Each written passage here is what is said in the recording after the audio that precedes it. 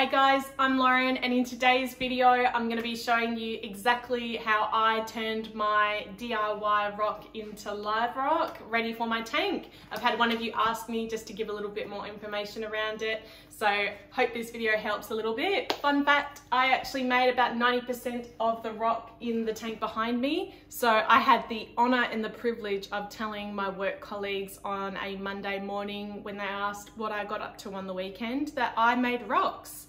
So yeah, if you guys have anything similar where, you know, your work colleagues or family members or friends think you're an absolute ningbat for, you know, doing what you do, let me know in the comment section below. I absolutely love it, and I guess it's only us aquarium people that would fully understand, I guess, how much, you know, fun it is to make rocks on the weekend. You know, friends are going out partying and I'm making some rocks, so living it up. Anyway, I saved a heap of money. If you haven't watched that video, go and check it out in this link up here. I'll leave the link up there. There's a part 1 and a part 2.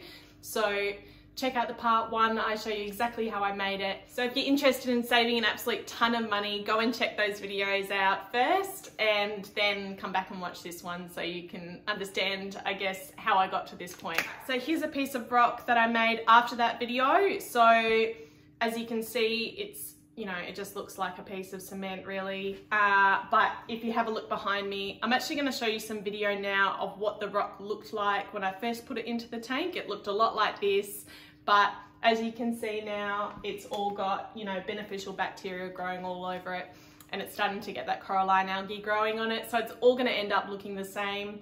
I mean, you can go and get that dye, that purple dye that you can actually dye the rock with to make it look like it's established.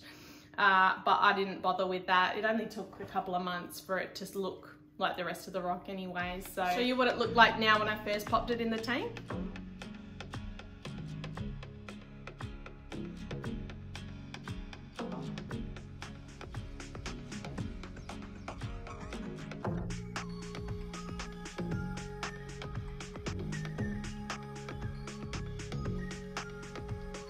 Since then, it's become live rock, but before it can even get to the point of going into the tank, we have to cure it first. So when you make your own live rock, you put heaps of salt into the mix, because in that curing process, the salt's going to dissolve and make lots of little pores throughout the rock, which is exactly what you want for a live rock, because you want it to be super porous so that all the water can get through it and create that surface for beneficial bacteria to grow on.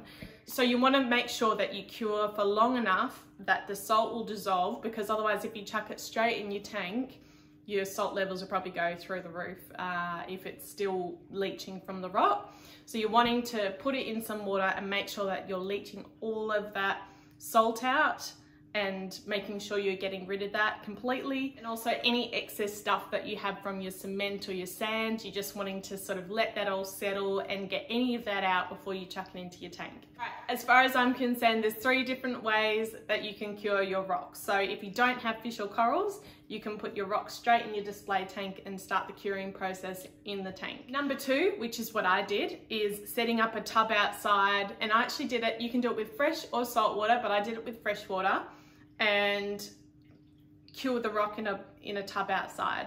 And number 3 is you can go and chuck it in a stream or out in the ocean somewhere where you'll remember to go and find them and cure them that way. That's the 3 different ways that you can do it. So I chose to do it the second way because I already had fish and corals and I already had some live rock in here and I couldn't put it straight in there anyways. So I chose the second way. And I didn't choose the third way of going and putting it in the ocean because I'd probably forget where I put it. And for some weird reason, I was worried that someone would go and take it. I don't know, that was just my irrational fear that someone would go and find my rocks that I'm trying to cure and take them. Right, so I'll show you exactly how I did mine. I'll take you outside now and show you how I set it up. All I do is put my rocks in a bucket outside, and I fill it up with RODI water or reverse osmosis water. I use that because if you've got a TDS meter, which my reverse osmosis system came with, you'll notice that tap water often has chlorine and all sorts of other stuff that's already pollutants in the water. And it will actually suck out all the excess stuff out of the rocks a lot quicker if the water doesn't already have, you know, a whole bunch of stuff in it anyway. So that's why I use either reverse osmosis or RODI water, because there's next to none contaminants in it. So it's actually going to be sucking out all the stuff out of the water a lot easier than if the water's already contaminated with stuff in it. So I fill up my bucket with water, and every day I'll tip this water out and fill it up with fresh RO or RODI water, and keep doing that. So the one thing you're going to be looking for is that the pH stays the same when you keep the rocks in there, and that's how you'll know that they're cured, is when they're not affecting the water's pH anymore. So every day you're replacing the water, and then after about a month you can start testing just some normal water, just test that pH in the normal water, and then test the pH in your bucket in the water and see if the rocks are affecting the pH. If they are, then they're not cured yet. And if they aren't, then you know your rocks are cured. So you just leave them in the water, keep changing out the water every day, and then when they stop affecting the pH of the water, you know that they're cured. Something else you can do to speed up the process, as it can take sometimes a few weeks up to a few months for it to cure, is you can put a power head into the bucket and just let that surface agitation help. It actually helps to get all that stuff out of the rock a lot quicker as well. So if you do want to speed up the process, chuck a power head in there as well. Make sure it's creating heaps of surface agitation, and that'll also speed up the process. But do continue to just empty out the water, because every time you're emptying out the water, you're getting rid of all that, you know, salt and all the stuff that was in the rock. You're getting that out, filling it up with fresh RO or RODI water, and that's gonna be fresh to soak it all out again. So I hope that sort of makes sense. All right, so once it's cured, you can go ahead and put that piece of rock or pieces of rock into your tank, and once they're in there, make sure that you're running it at the right temperature that you're gonna be planning on running your tank, just so as it's, you know, becoming live rock, it's already in the exact environment that you're hoping to have it in for the rest of its life in there.